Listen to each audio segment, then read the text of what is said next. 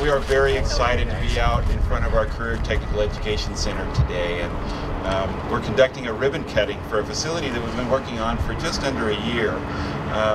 As everybody knows, career and technical education is a very, very important aspect of all it is that we want to be doing in our school district to prepare students not only for life after high school and college, but also in careers and in technical careers if they so choose to go down that path.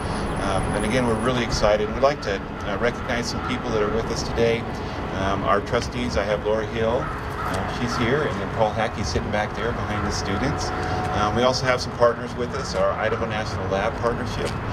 People are here with us. We've got a representative from our College of Eastern Idaho, Rick's with us, and I think we even got a couple of superintendents from other school districts. Shelley and Sugar Salem are here this morning. We have our contractors who helped put this together at Bateman Hall. Many thanks to them, and a bunch of others. And of course, the most important people are behind us.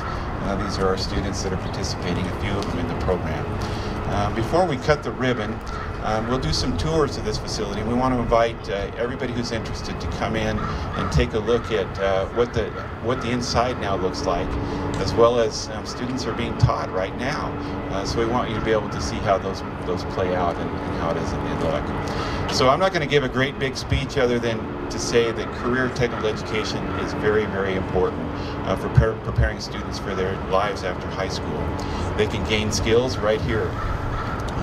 They can gain those skills as well as connect with business and industry partners and have an apprenticeship. They can understand what it's like to go on in life with these types of skills.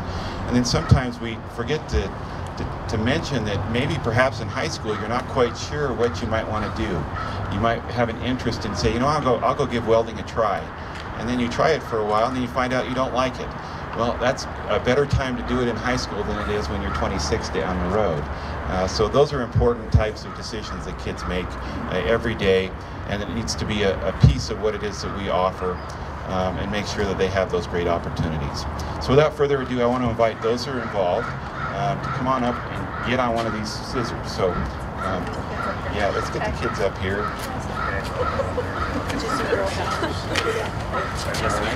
Come join us. All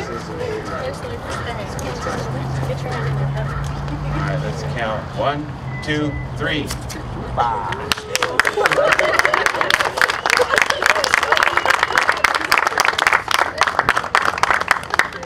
Okay, I sure do appreciate the press that they're here. Do you have any questions you'd like to ask while we're here? We can just do that inside.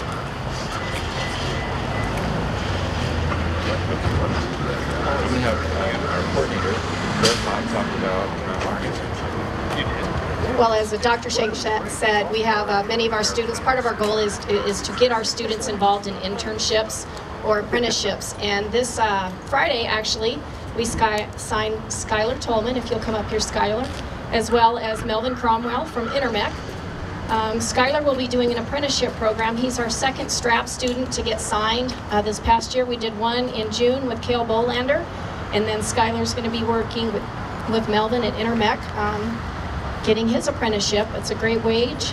It's a great time for them to teach Skylar many things in which he can move on and be a registered apprentice when he finishes the program. So we're super excited about that and want to thank you very much, Melvin, for signing Skylar. We're really excited about that.